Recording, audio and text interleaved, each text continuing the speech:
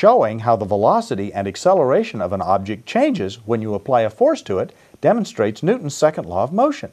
Later, when you learn algebra, you'll learn that this can be written like a math problem.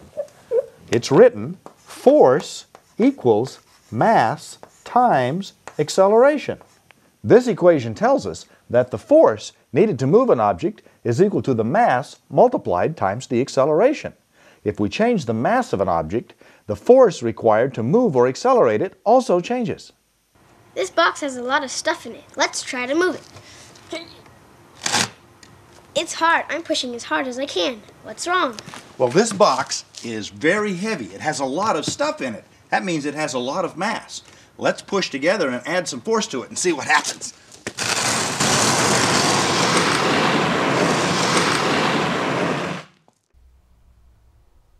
We could take out some stuff so that the box has less mass. That would make it move easier or faster. If we push it down a ramp, it will go faster because we could add the force of gravity. If we push it up a ramp, it will be slower. Gravity will be trying to stop it.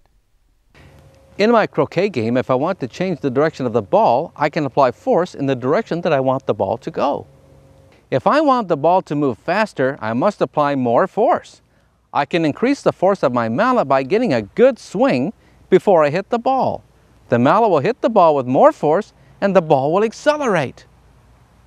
Other examples of this are getting a running start to kick a football or a soccer ball, or taking a big swing when hitting a baseball.